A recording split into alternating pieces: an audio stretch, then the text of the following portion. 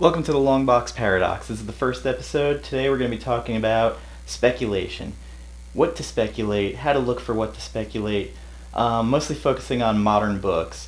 So where you want to start is be informed. Go to CBSI, Comics Heating Up. There's a bunch of forums like Blowout and the CGC forums.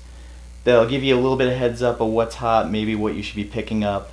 Some things to remember. Big events, more than likely, going to be overpublished, so only buy the covers you want. You might hit every now and again with a big book with the price. So for definitely like Batman 50, a lot of people got burned on. I personally, Dark Knight 3, I bought way too much and I got burned on it. But I bought what I liked, but the flip just never happened. So with that in mind, what you're looking for now for the quick flip are DC's B variants, especially the Joshua Middletons, Matinas, any Delato. So those, within 48 hours, you have an opportunity to make a little bit of scratch. You're not going to make a lot of money, but you'll be able to possibly double up. Now, as for the long-term holds, buy the iconic covers. Ones in particular that come to mind were Detective 880 by Jock, which had that Joker cover with the bats making up his face. That book now, it took a while to build up, about almost 5 years. But graded, it's about $800, and raw, about $200 for near mint. So with that in mind, you also have Hughes variants. Any kind of first appearance, you're going to want to pick up. Some of them can be quick flips, others will be long-term. Spider-Gwen, probably to mind, was one of the biggest quick flips, also long specs for Edge of Spider-Verse #2. So with that in mind, be choosy, be informed, stay up on final order cutoff with Diamond, because right before cutoff they start adding some of the B variant covers, and sometimes shops miss it, sometimes people ordering miss it, so keep up on that. Before release day, start checking out Midtown Comics to see what they're limiting, what's sold out, what's possibly going to second print. From there, you want to really just keep yourself informed.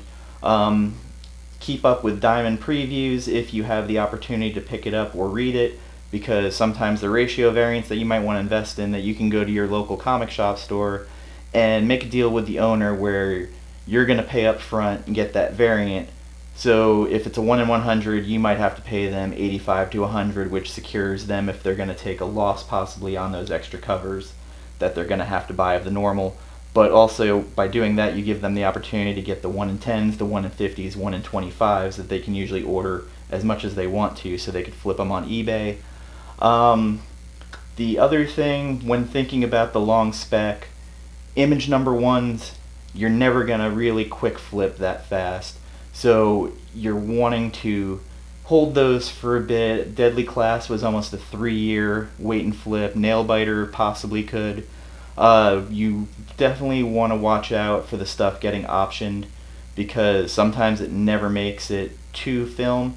So say like Sex Criminals got optioned.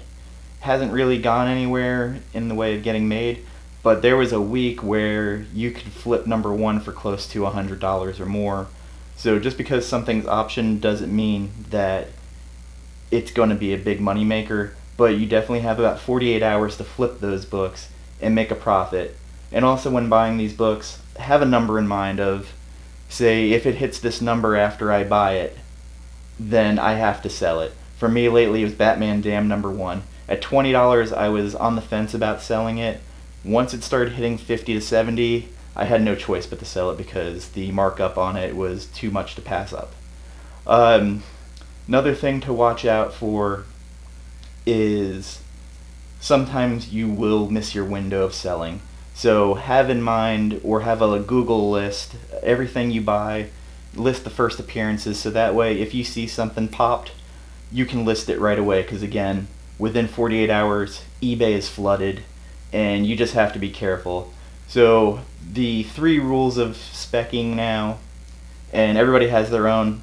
There's the quick flippers, which you just want to try and double up your money right away, which I'm not against, but I'm more of a long-term spec person. Now, The other rule of speculating that a lot of people go by is you take the money from moderns and then flip them for bronze keys or silver age. Silver age are kind of ever gold for the keys. They don't drop or progress that much, but they're ones that people seek out and you kind of want your collection. Now, for bronze keys, they're volatile. It's like buying stock during the 80s. A crash could happen, it might not.